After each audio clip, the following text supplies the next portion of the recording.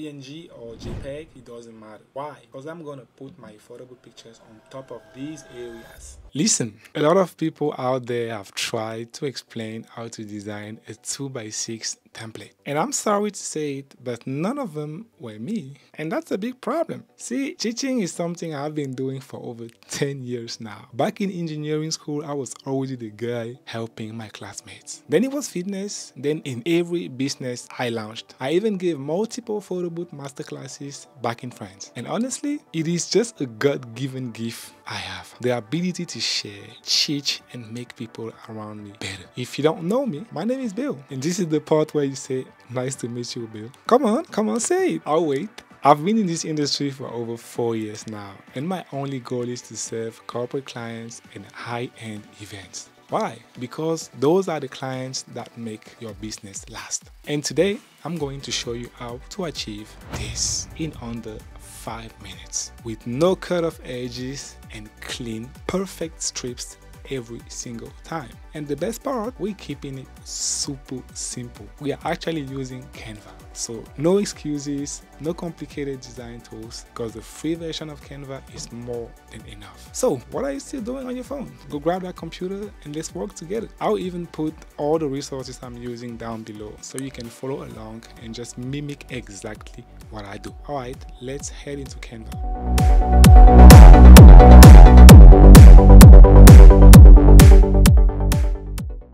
Okay, my friend, there we go. We in Canva. Just to remind you, this is the design we are trying to achieve. I always like to have an image of what I am going to achieve.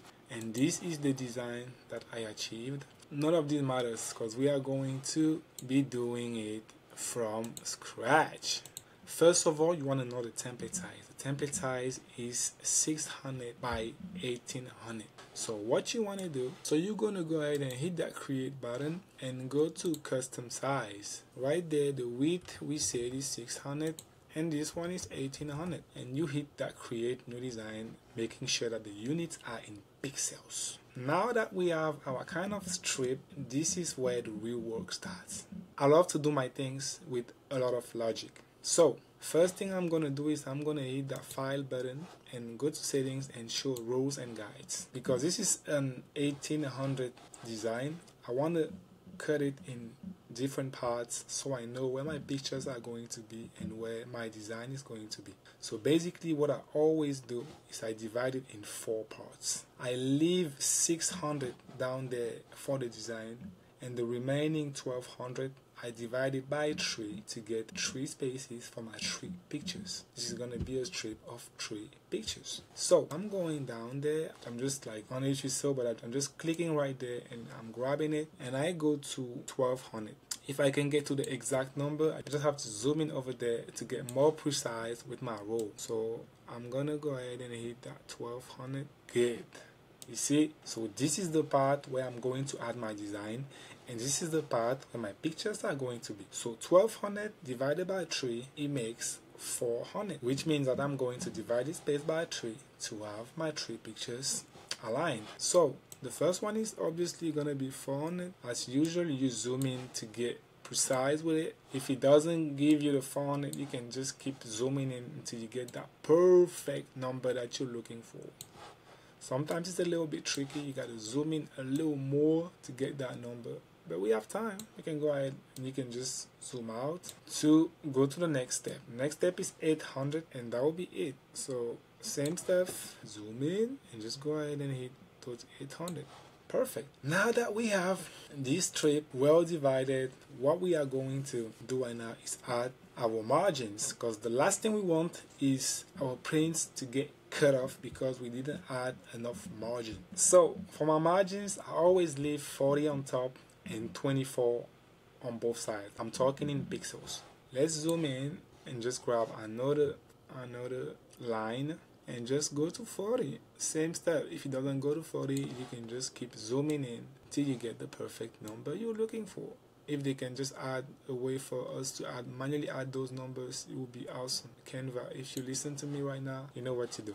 Okay, the sides, so this one is gonna be 24, and since it's 600, like the left, if we remove 24 from 600, it leaves us with 576. So we are going to look for 576. Perfect. If I zoom out, you can definitely see that my margins are added and my design is starting to come to life, and I just love it. Okay, so next step, I'm gonna add my design. I'm gonna go ahead and go to uploads and just hit Mademoiselle, and normally it's gonna find it. Canva is crazy sharp, man. So I'm just going to click on it, bring it over there. It has to be right there. It doesn't have to cross this line because this is the space allowed for the design, remember. So I'm just going to keep zooming. I want that to take them as much space as possible. And I'm happy with what I got. Perfect. You see, I always leave that margin. You can also think about a 40 margin down there, since it's like, it's 1800, so if you remove 40, it leaves you with 1760, something around right here, because you want your prints to come out sharp and clean. So the design part is very easy. Like, you don't have to overcomplicate it. If you want to make big events, as I do, as we did multiple times, you want to keep it simple. Those like oversaturated designs ain't gonna bring you nowhere. That's the name of the game. Simplicity, sharpness, like clean design. That's what clients love. Okay, now let's move to the pictures. So if I zoom out a little bit, you can see that it's starting to come alive. And what I'm going to do is very simple. I'm just going to go to elements, and I'm going to add frames.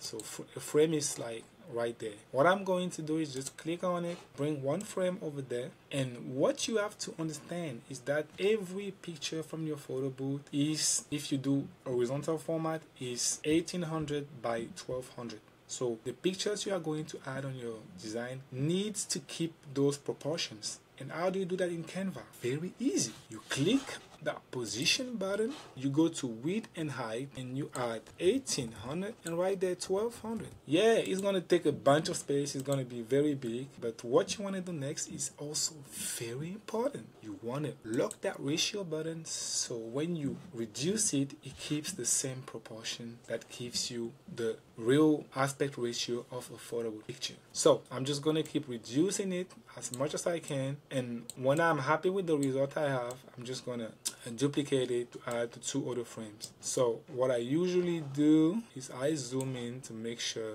I really have what I like. Just a little bit bigger. I can bring it shorter, and yes, it start looking like something I might like to use. And I'm just gonna center it right there. We good to go. When I'm happy with my result, what I just want to do is simple. I just want to duplicate it. So hit that Ctrl+C button, Ctrl+V, and you get down there and you add another one, and then another one. You want to keep the same proportions, so make sure that everything is pretty much very well aligned, and this is it. Like, just like that, you got beautiful strips. And to go even further, I want you to be able to showcase the design to your client before the event. So what I'm always doing is I add pictures onto my design, and I just send it over to the client saying, hey, this is what you're gonna get. So are you happy with that? Are you excited? If they say yes, I'm like, okay, let's lock it in. And if they're not happy with the result, we're just gonna go ahead and keep doing some tweaks to make it perfect for them. Yeah, so that's where frames is useful, because if it was just regular squares, you cannot just add pictures in there. You have to add pictures manually. But why not? I'm just gonna drag and drop pictures. It's gonna fit in perfectly. So let's go ahead and do it. I'm gonna hit uploads. I'm gonna go way down there to find my beautiful pictures from the internet with the pink background. So these are my pictures. Just want to drag and drop, put it in there, drag and drop in there, and drag and drop in there.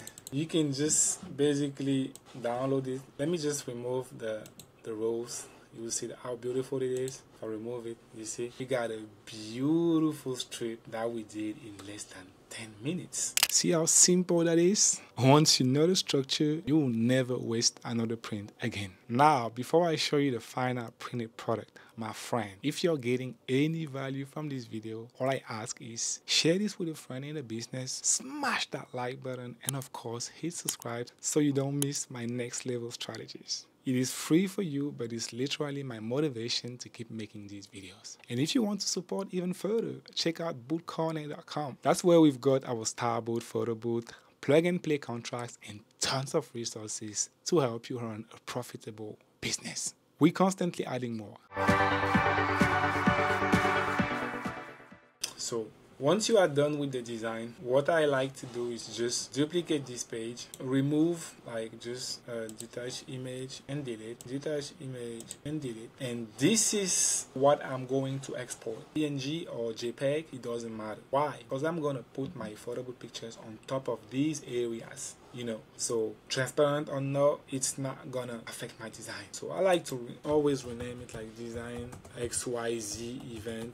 So when I download it, immediately get that name. So you want to hit that share option, go to download, just the current page, which is page 2, PNG, it doesn't matter, and we are good, we are set. So you download it, it's gonna be quick basically because it's just one picture. You open it to make sure this is what you wanna have, and as you can see, you have that beautiful overlay and you're ready to roll. See how simple that is? Once you know the structure, you will never waste another print again. Alright, back to business. Once you're done designing, just export as PNG or JPEG. It doesn't really matter. Now you can open the software of your choice. For me, that's LumaBooth today. But honestly, whether you're using LumaBooth, DSLR Booth, or Fiesta, the layout is nearly identical. Load your design, add some random test images, hit that print button, and voila!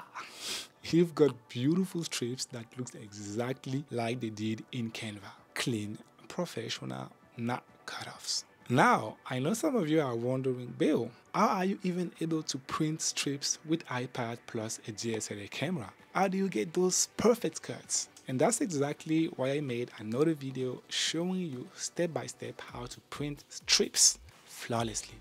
And as always, it is the best resource on YouTube about the topic. Because guess what? Sharing is caring. I love you all and I want to see each one of you win. Entrepreneurship is already hard enough. No need to cheer each other down. See you in the next one.